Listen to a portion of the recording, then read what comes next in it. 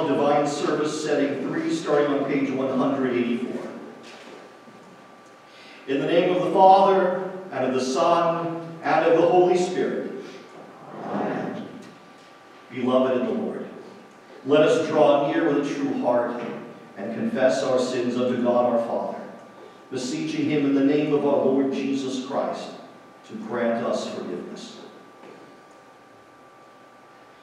Our help is in the name of the Lord, who made heaven and earth. I said, I will confess my transgressions unto the Lord, and you forgave the iniquity of my sin.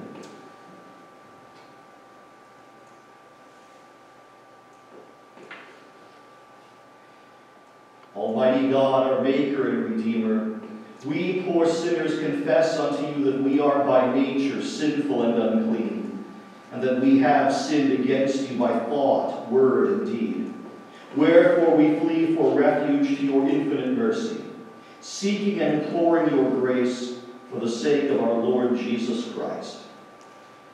O most merciful God, who has given your only begotten Son to die for us, have mercy upon us, and for his sake grant us remission of all our sins, and by your Holy Spirit increase in us true knowledge of you and of your will, and true obedience to your word, to the end that by your grace we may come to everlasting life.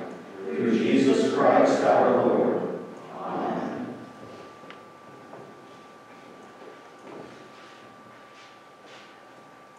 Almighty God, our Heavenly Father, has had mercy upon us, and has given his only Son to die for us, and for his sake forgives us all our sins.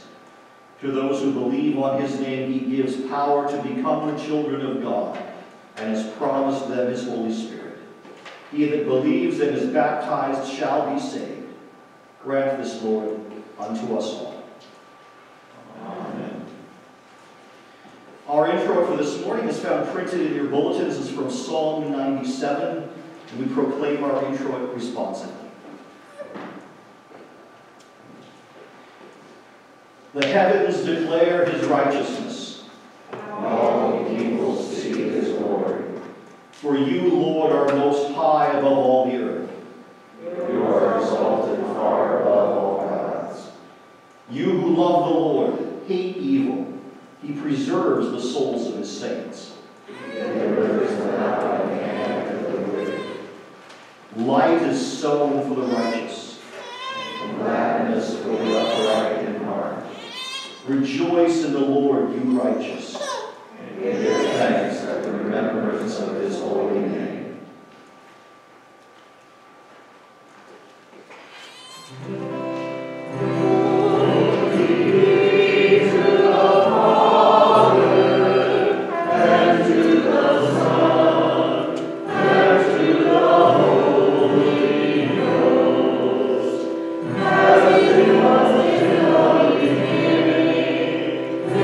Now and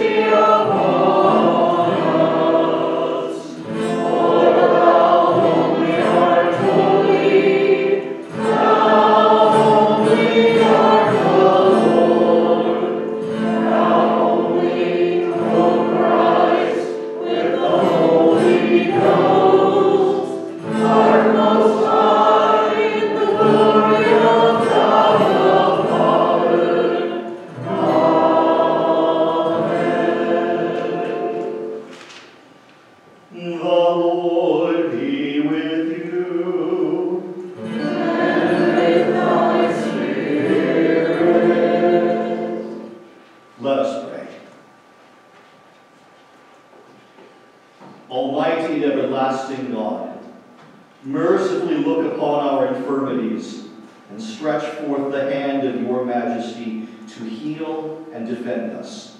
Through Jesus Christ, your Son, our Lord, who lives and reigns with you in the Holy Spirit, one God, now and forever.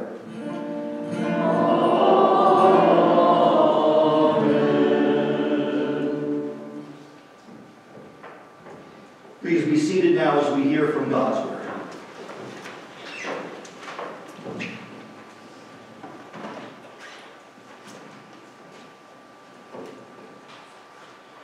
The Old Testament reading for the third Sunday after the Epiphany is from the 5th chapter of 2 Kings.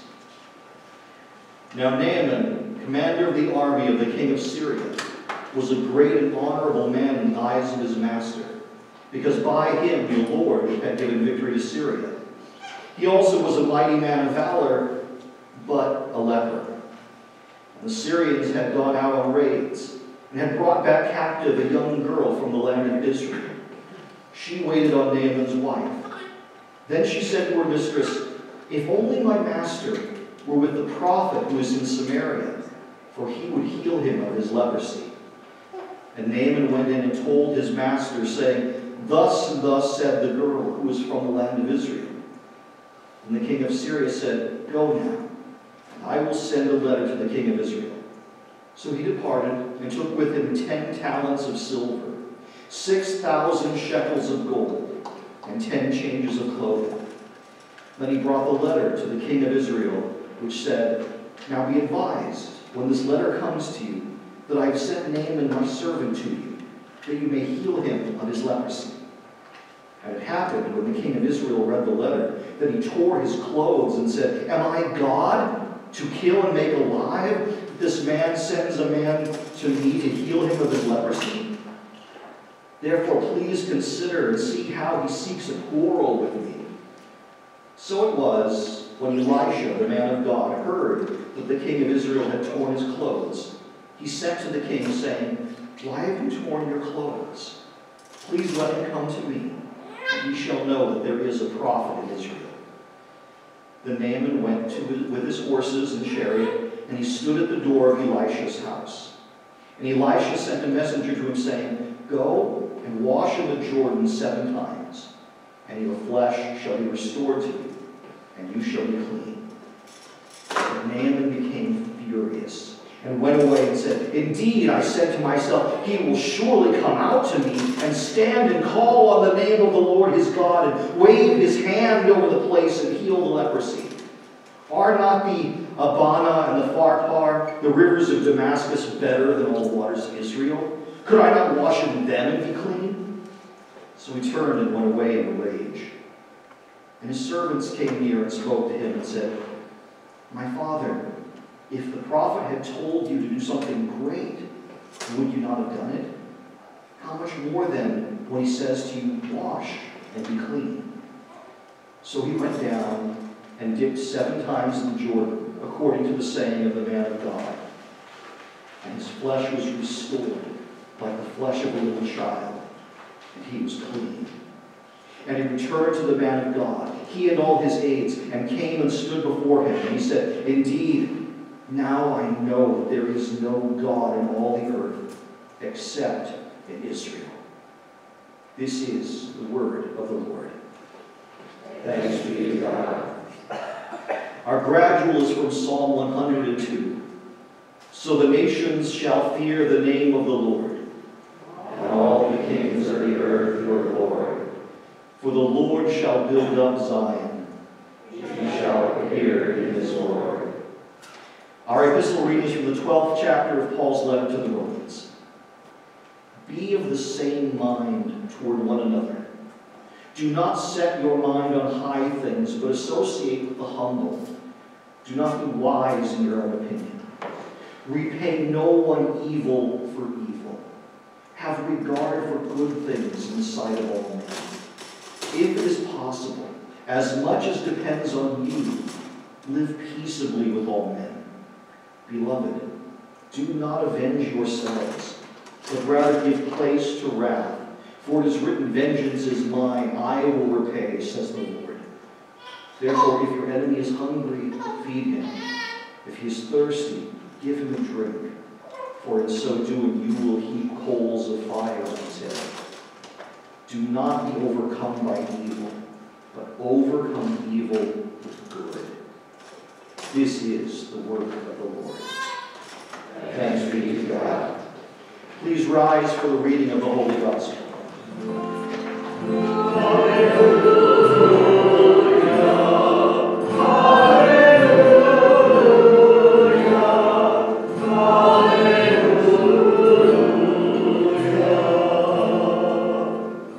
The Holy Gospel according to St. Matthew, the 8th chapter.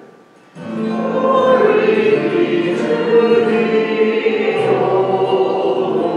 Lord. When Jesus had come down from the mountain, great multitudes followed him.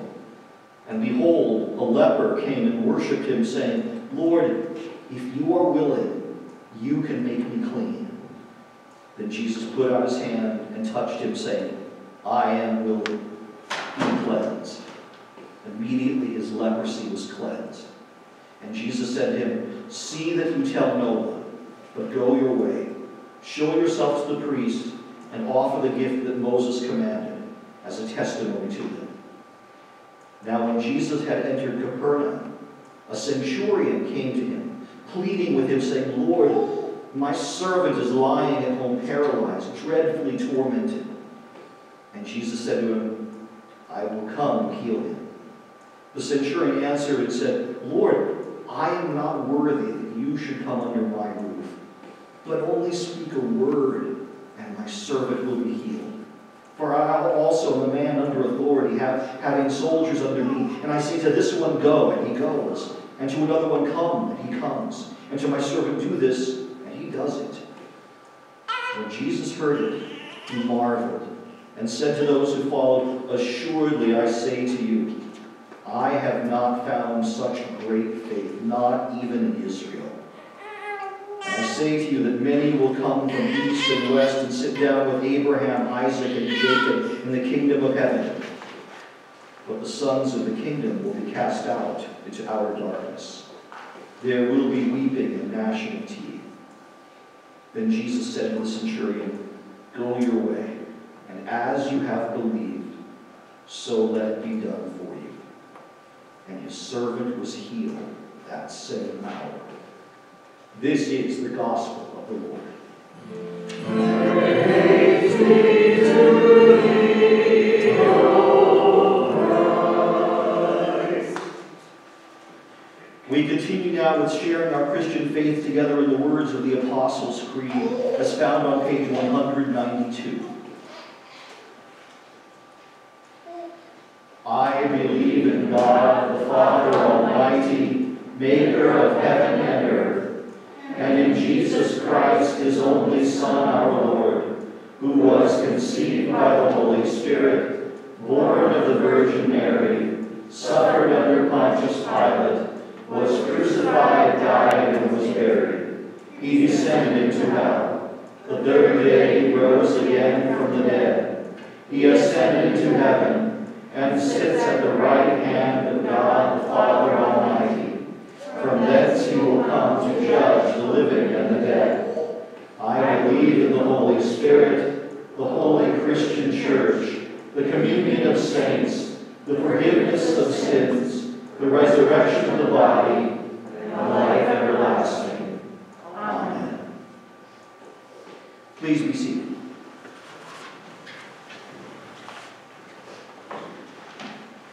We continue now in your bulletins with a brief review from Luther's Small Catechism from the Table of Duties. To bishops, pastors, and preachers, the overseer must be above reproach, the husband of but one wife, temperate, self-controlled, respectable, hospitable, able to teach, not given to drunkenness, not violent but gentle, not quarrelsome, not a lover of money. He must manage his own family well, and see that his children obey him with proper respect. He must not be a recent convert, or he may become conceited and fall under the same judgment as the devil. He must hold firmly to the trustworthy message as it has been taught, so that he can encourage others by sound doctrine and refute those who oppose it. What hearers owe their pastors? The Lord has commanded that those who preach the gospel should receive their living from the gospel. Anyone who receives instruction in the word must share all good things with his instructor. Do not be deceived. God cannot be mocked. A man reaps what he sows. The elders who direct the affairs of the church well are worthy of double honor, for especially those whose work is preaching and teaching. For the Scripture says, "Do not muzzle the ox while it is treading out the grain, and the worker deserves his wages." We ask you, brothers, to respect those who work hard among you, who are over you in the Lord, and who admonish you. Hold them in the highest regard in love because of their work. Live in peace with each other. Obey your leaders and submit to their authority. They keep watch over you as a man who must give an account. Obey them so that their work will be a joy, not a burden, for that would be of no advantage to you. We continue now with singing together hymn number 863, Our Father by Whose Name, number 863.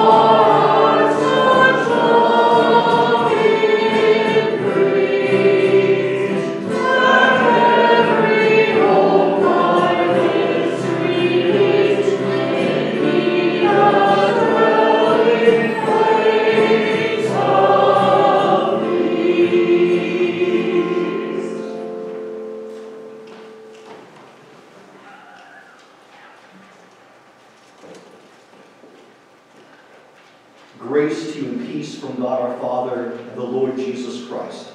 Amen. Our text for this third Sunday after the Epiphany is our Gospel reading in Matthew chapter 8. When he entered Capernaum, a centurion came forward to him, appealing to him, "Lord, my servant is lying paralyzed at home, suffering terribly." All decent Americans are against child abuse. A number of years ago, there was a case of abuse against a toddler in and around the Fort Wayne area whose stepfather had burned a vulgar word into the child's back with a cigarette. Dot by painful dot. That was evil. It was wrong. I'm not saying I believe that was unfortunate, or I think it was a poor choice, or God forbid, to each his own. Surely the stepfather was disturbed. He probably didn't mean it and took good care of the blisters and scabbing on the 2-year-old's back. No! It was demonic. It was disgusting. And it was utterly despicable. Of that, we must be quite dogmatic. There are no circumstances, no excuses for such wicked behavior. We should be no less clear about the violent murder of babies that has been legalized by our own government and is carried out with cold, Nazi-like efficiency in clinics and hospitals. The mothers at least receive some anesthesia, but there is no mercy for the babies. It is far more painful and traumatic than cigarette burns. It is evil. It is wrong. It is disgusting and disturbing. The devil is not chased away by philosophy, but by dogma. By calling things what they are, the truth. All decent Americans are against murder, whether that be of puppies, or babies, or the mentally handicapped, or the elderly. All decent Americans must oppose this wherever they are able. The truth is, we live in a cruel, violent world. And for the most part, we do not make the laws. We are not in control. All we can do is vote when that time comes for our responsibility. Neither was the centurion in control.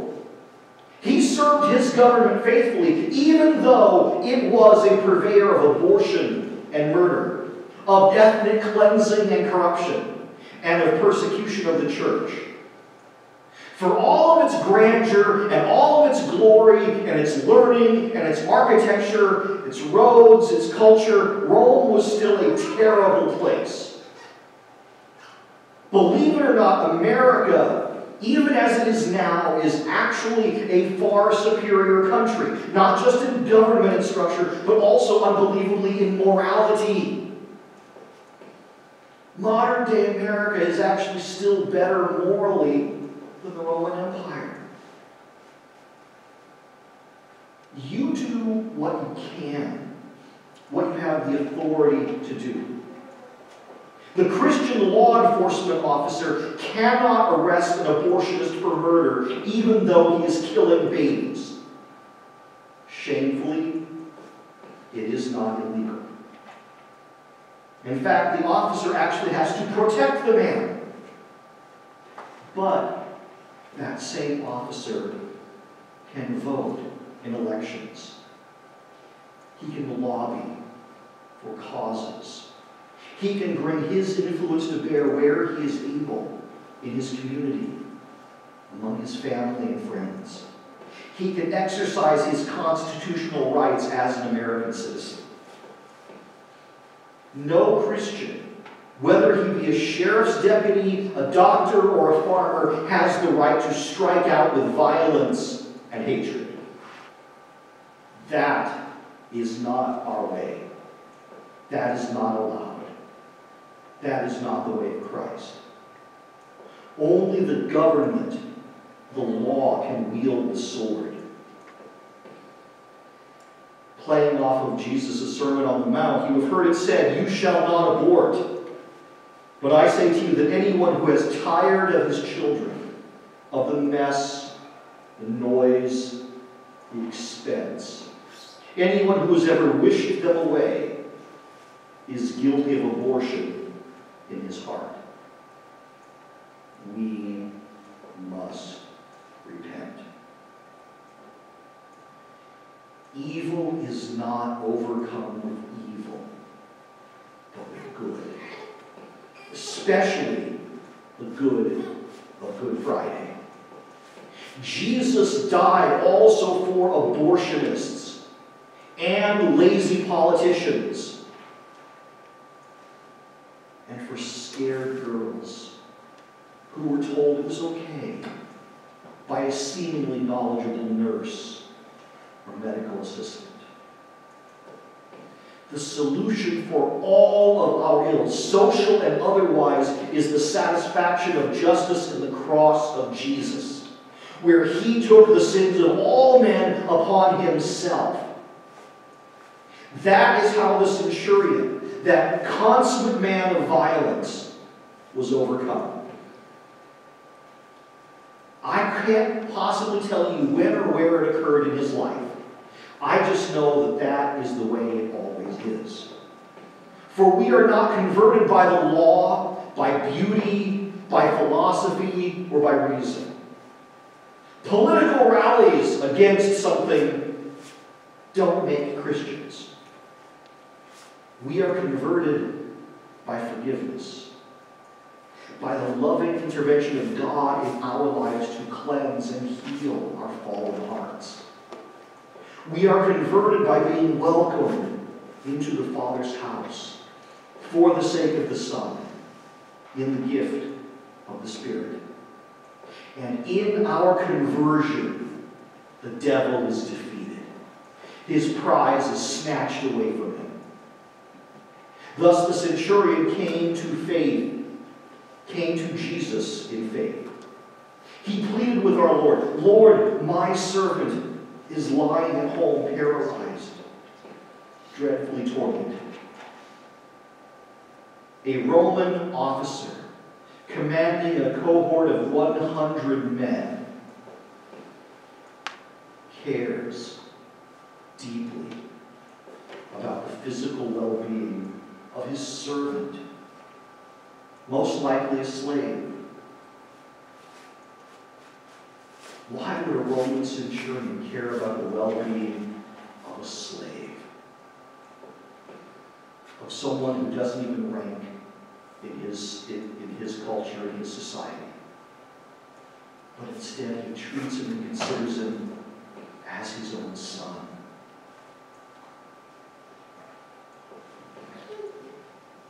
And the compassionate Christ volunteered to come and heal him.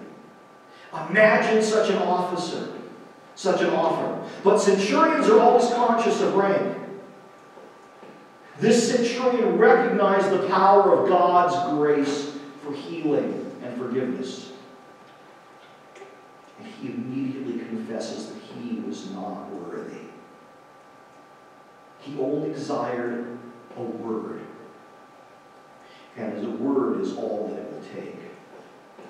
For in the word of Christ is power and authority. He only desired the same word of power and authority which had cleansed his own heart and brought him into the kingdom of God. Thus the centurion's servant was healed, and he himself received a word of praise without equal for his faith. For his faith submitted to the authority and power of Jesus Christ. Faith, as Scripture tells us, is the substance of things hoped for, the evidence of things not seen. In itself, faith is really nothing. It is the paper where the words are written. It's the grooved vinyl where the music is recorded. Christianity is not about faith. It is rather about that which faith lays hold of, Christ our Lord. Faith is the means whereby Christ dwells in us. He is what we hope for, what we do not see, but in whom we trust. Faith saves us by delivering us to Christ our Lord. That's the only way it works, because to say the phrase faith saves is the equivalent to saying something like the book reads. Thus Abraham believed the Lord, and it was credited unto him as righteousness. Now that's a verse so significant that it is directly quoted 3 times in the New Testament and alluded to at least once or twice more. Faith is the substance of things hoped for, the evidence of things not seen. And it hopes in Christ. Because Christ is the one who saves. Since faith is the means of the indwelling of Christ, that's how faith saves. It is the common state of the baptized. It recognizes preeminently, as did the centurion, that Jesus of Nazareth is God in our human flesh who has come to save us. When that is known, nothing else matters. Or more precisely, everything else falls into place. For if God has come in our flesh in order to save us, how can he fail to give us all other good things as well? Is he not wiser than even our earthly fathers who know enough not to give us snakes when we ask for bread? If God has come in our flesh to save us, then how can his word ever lead us astray? If God has come in our human flesh to save us, then we are safe. Our pride and our ambition, they lose their momentum. We are satisfied in his death and his resurrection. We forget ourselves. We are fully his, and because of that, we are now perfectly innocent of all sins. He chooses in his grace, to come under our roof. Not just into our homes or into our souls, but into our bodies. He enters our mouths to dwell in our hearts, to purify our souls by means of the Holy Communion. The bread which we break is his holy body. The wine which we bless is his holy blood. It is given and shed for you for the forgiveness of sins, for the strengthening of faith, for encouragement, for healing, for the sake of love. Thus he overcomes our violence, our hatred, and our cowardice by his brave, selfless love. I greatly appreciate the work of our national and local and religiously affiliated Right to Life groups and their efforts to fight against the evil of abortion, of the legally sanctioned murder of as yet unborn children. They fight for the recognition of the legal rights of human beings who have not yet left the womb of their mothers. That is a fine goal. But honestly, it is not mine. I don't mean that I'm against that. Just that my priority is not quite in the same place. My greatest concern about abortion is not that it become illegal, but that it become unthinkable. What happens by the change of law?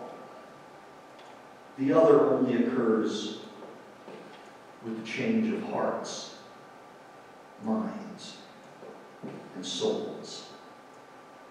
And that is something that we cannot do.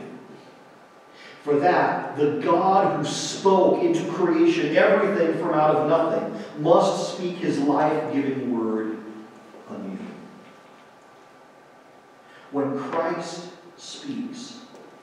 the most miraculous, unbelievable things happen. The universe comes into existence. Water is turned into wine. The sick are healed. The demons flee in fear. And the dead are raised to life again. He speaks the word, and it is so. He says, go to the devil, and the devil goes. He says, come to the Holy Spirit, and the Holy Spirit comes. He says, let it be done for you as you have believed. And it is. You are no longer deteriorating and disintegrating from the leprosy of sin. By the power and promise of His Word, combined with the simple, plain water used in your baptism, you are righteous before God, clean and made new. And by that same promise, you will sit down with Abraham, Isaac, and Jacob in the kingdom of heaven, both regularly when our Lord brings it to us here around the altar, and when He brings us to Himself. Blessed be the name of Jesus, who makes all things new. Amen. Now may the peace of God, which passes all of our human understanding, keep your hearts and minds forever in Christ Jesus. Amen. We continue now with singing together. Our offertory is found beginning on the bottom of page 192, Create in Me. Please rise.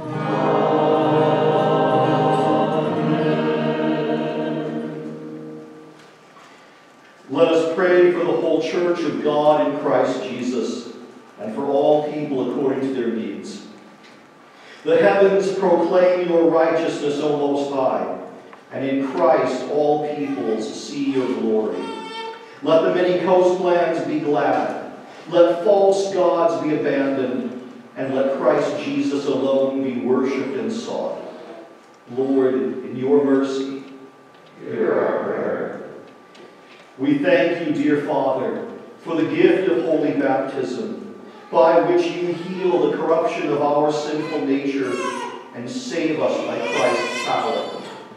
By your great word and name, plain water becomes a life-giving stream. Do not let us forget our baptism, nor withhold it from our children, but treasure it as Christ's trustworthy promise, thus arising daily to newborn life, cleansed by your grace. Lord, in your mercy, hear our prayer. Almighty God, your Son did not turn away the centurion, nor forbid the work of civil servants and soldiers, but he respected the service of loyalty and honorable authority with uprightness. Uphold both our leaders and our military in such honorable service, and grant that they too may share with us the faith of the centurion, and so be gathered to the eternal feast in your kingdom.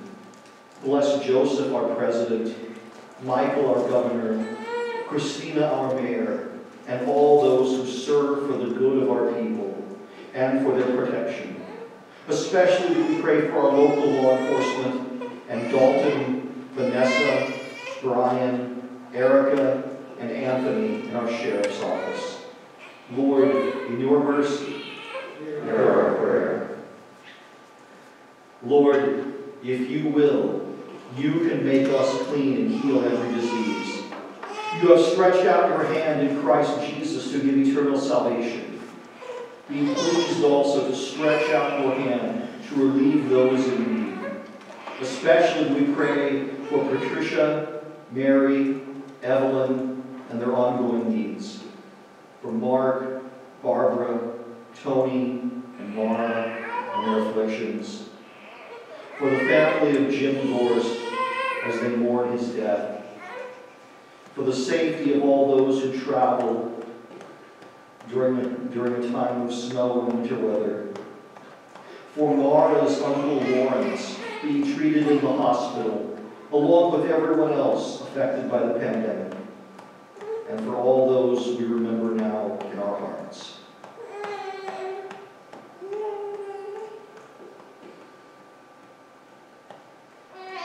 Lord, in your mercy, hear our prayer.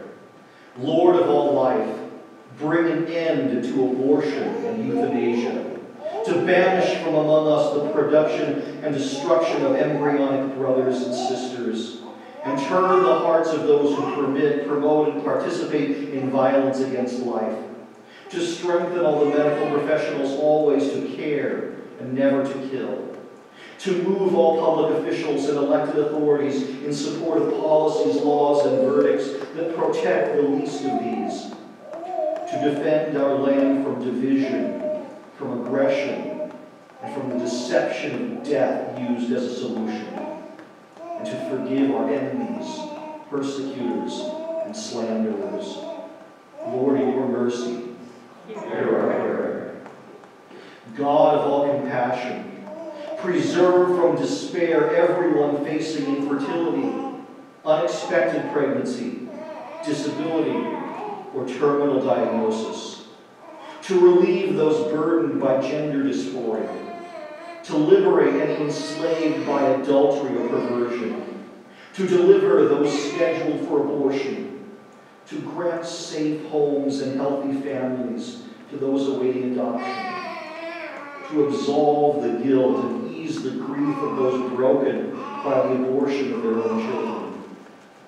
To work comfort and peace within those surviving the suicides of loved ones. To uphold and heal those suffering discomfort and disease. And to give all who are approaching death a blessed end. Lord, in your mercy, hear our prayer. Eternal Father, gladden us in celebrating gifts of marriage, family, and length of days, especially Randy, Andre, and all those celebrating birthdays, as well as all those celebrating anniversaries. Give us courage in speaking your truth and compassion in showing your love, to make us ambassadors of gospel joy in every difficulty and agents of gospel hope in all affliction, to impart gentleness and respect to our words and bestow sensitivity and winsomeness upon our ways, and to bid us rejoice when any heart changes and delight with every saved life. Lord, in your mercy, hear our prayer. Lord God, Heavenly Father, do not throw us into the outer darkness of weeping and gnashing of teeth. Strengthen and preserve our faith in Christ Jesus, our only mediator, by whom we also are welcome to recline at table with Abraham, Isaac, and Jacob as true Israelites. When our last hour comes, welcome us as brothers and sisters of Christ, baptized into his name, and therefore as sons of your kingdom by grace, through faith in Christ Jesus. Amen. Lord, remember us in your kingdom and teach us to pray. Our Father, who art in heaven, hallowed be thy name. Thy kingdom come, thy will be done, on earth as it is in heaven. Give us this day our daily bread, and forgive us our trespasses, as we forgive those who trespass against us. And lead us not into temptation, but deliver us from evil. For thine is the kingdom, and the power, and the glory, forever and ever. Amen. Blessed Lord, you have caused all holy scriptures to be written for our learning. Grant that we may so hear them, read, mark, learn, and inwardly digest them, that by patience and comfort of your holy word, we may embrace and ever hold fast the blessed hope of everlasting life.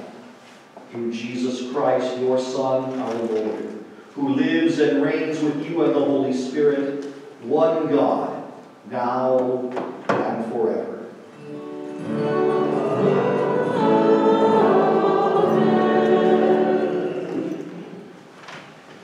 The Lord bless you and keep you. The Lord make his face shine upon you and be gracious unto you. The Lord lift up his countenance upon you and give you peace. Amen. Amen. Amen.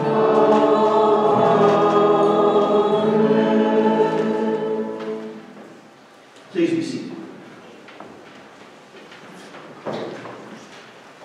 We continue now with singing together our closing hymn, number 537, Beautiful Savior, number 537.